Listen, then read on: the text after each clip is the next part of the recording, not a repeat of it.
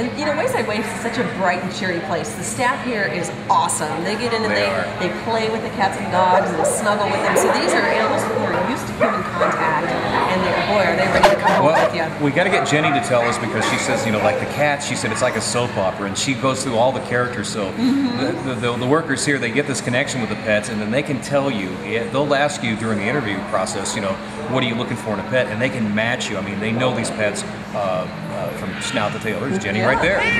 Okay, so our cat area, our cat adoption area, normally we have what I call free roaming cats. 5 or 6 cats that get to roam around.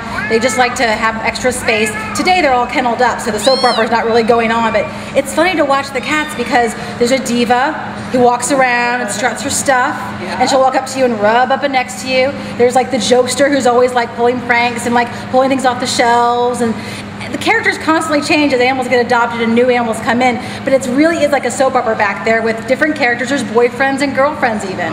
Cool. Okay, I got the idea for the soap opera for the cat room, okay? What? Stay with me now. Okay. Like sands through the kitty litter, so are the 9 lives of our days of our 9 lives. Okay.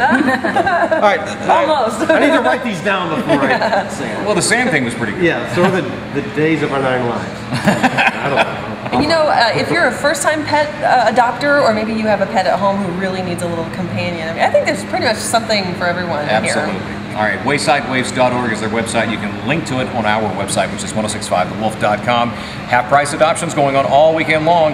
It's Darren, Tim, and Laura here on 1065 The Wolf, Kansas City's country station.